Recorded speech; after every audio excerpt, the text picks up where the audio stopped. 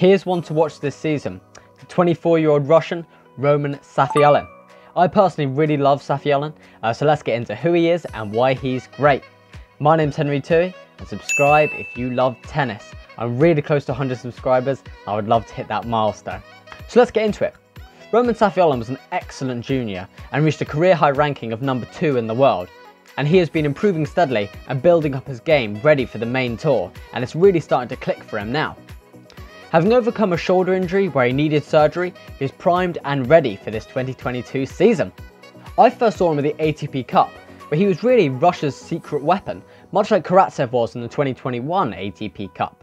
And it was just really impressive stuff from SAFIULLIN, who received glowing praise from Medvedev and Shapovalov, who he pushed to 3 sets in the singles. Tonight he was unbelievable. I was watching the match in the locker room, had definitely some goosebumps. He should be ranked definitely inside the top 100.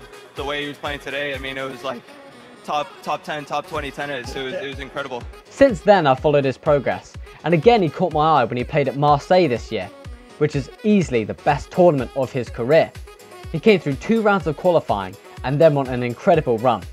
He defeated Alexei Popper in the 7th seed in the first round in a super tight 3-set victory. He then had another tight 3-setter in the second round against a qualifier, which he followed up with the biggest win of his career by far, defeating the 5th best player in the world, Stefanos Tsitsipas, in 2 extremely straightforward sets. He played unbelievably well in that match, not giving anything away and playing so aggressively and completely outplaying Tsitsipas to get the upset of the tournament.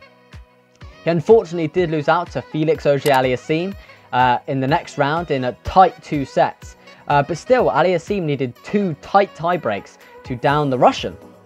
His form that tournament was incredible, and I've been following his progress very closely all year.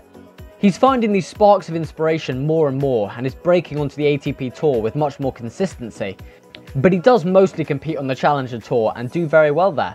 Last week he won the President's Cup Challenger title in Kazakhstan, which is his 2nd ever Challenger title, and he defeated a Kazakh in the final. And obviously the crowd was fully supporting their countrymen, and they were so against SAFIULLIN, but he held his nerve and broke Yeziev as he served for the match, and then he took the title in a 3rd set tiebreak, and he just stayed so clutch and composed during the whole thing. But this is easily the best season of his career, and if he keeps playing on this form, then he will break into the top 100 for the first time in his career. And I feel like this will really build his confidence and allow him to play more ATP tournaments because he will receive more wildcards and things like that. And I'm a real fan of his, and I think you will be too. So here's hoping that he keeps stringing together these deep runs and hopefully clinches some titles, because for me, he's one to watch. I've been Henry Tui, subscribe for more, and vamos Roman.